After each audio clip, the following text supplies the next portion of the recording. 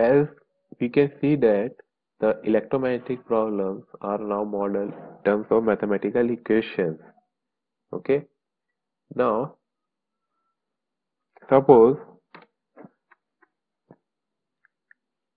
there is a physical world problem. Suppose there is a car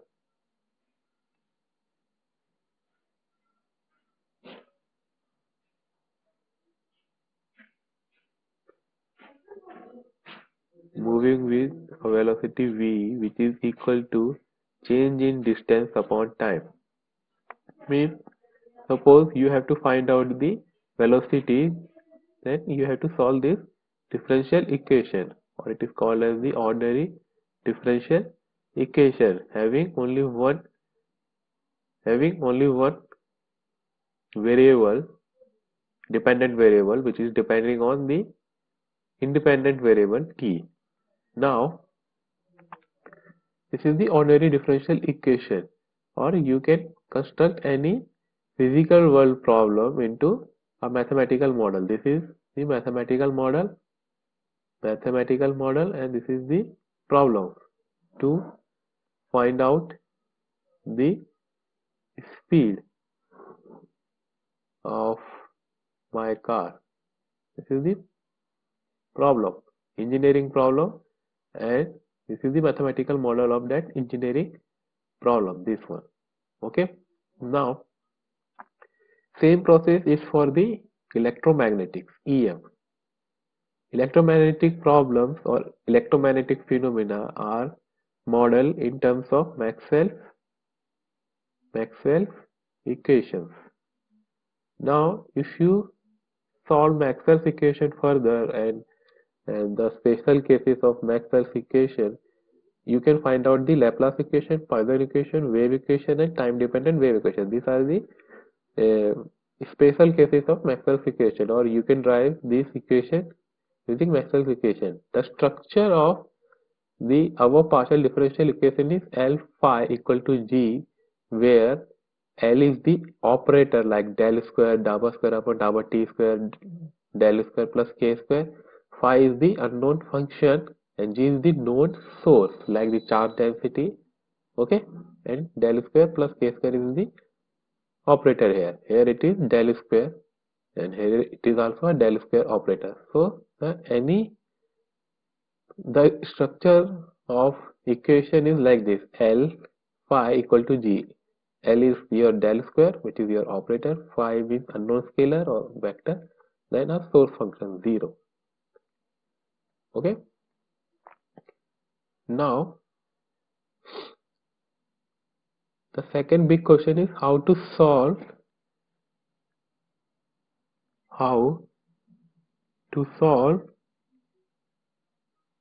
our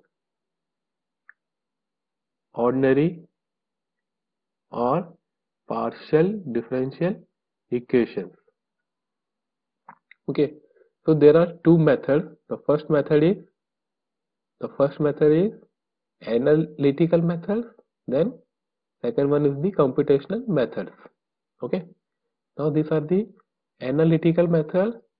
The first one is the method of separation of variables, followed by the Green's function based integral solution, then conformal mapping, followed by the integral transform, and in the computational method you will find FDM, finite difference method, finite difference time domain method, finite element method, FEM, and method of movements, MOM, etc. Now this is the classification of analysis. Means to solve your ordinary differential equation and partial differential equation, there are two types of approaches. The first approach is theoretical approach, and second one is the experimental approach. In experimental approach, we directly construct a physical or practical setup in lab to find out our solution. But in theoretical method or approach, we use pen, pencil, and mathematical tools to solve the problem first on paper, then apply the solution to construct a practical setup in lab. So the theoretical methods are subdivided into four parts. The first one is the analytical method, which are the accurate and efficient, but application is limited to regular shape and geometry only, because we have the mathematical models and mathematical tools, but they are dealing with only for the regular geometries, and they are limited to very small dimension. The second one, the theoretical method, is model based method, then computational method, in which you can solve different dimensions or different types of material using FDTD, FEM, MOM, TLA method, or method of line, and hybrid method. These are the types of computational method. Then computational intelligence method, to predict the value of existing database for optimization, such as the neural network techniques and neurophysics techniques. In this course, we are only concerned with the computational methods. Okay, these methods can be used for the any type of geometry, any irregular geometry. Now, this is the classification of method of analysis. Okay, so this slide is totally describe this tree diagram. This is a tree diagram which describes the classification of method of analysis. Now, mathematical framework of electromagnetic means to solve the Maxwell's equation. What you have to do first. Now, there is a EM problem, means to find out the radiation pattern of any dipole antenna, for example. So there is a EM problem, physical world problem, in terms of electromagnetic. Now the very first approach is to write down the EM problem in terms of Maxwell's equations, then apply boundary condition and use FDTD to solve. There is another approach. First, find out the EM problem, write down its Maxwell's equation, then translate that Maxwell's equation into wave equation, apply boundary condition, and then solve using analytical or computational method. There is another approach.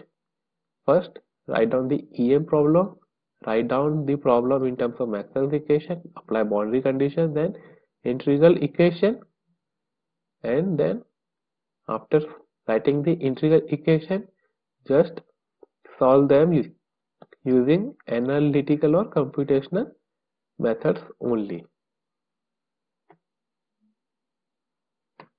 So these slides are describing this flow chart only. Now, what are the objectives to use the analytical method and computational method? Why we use different types of method to solve the ordinary differential equation? The very first thing is to determine the unknown fields. Means suppose I want to find out the E field or H field of the given problem, then to find out the charge or potential, and to find out the current distribution, etc. Okay, so these are the objectives. Means I have to find these terms or more using analytical method and computational methods.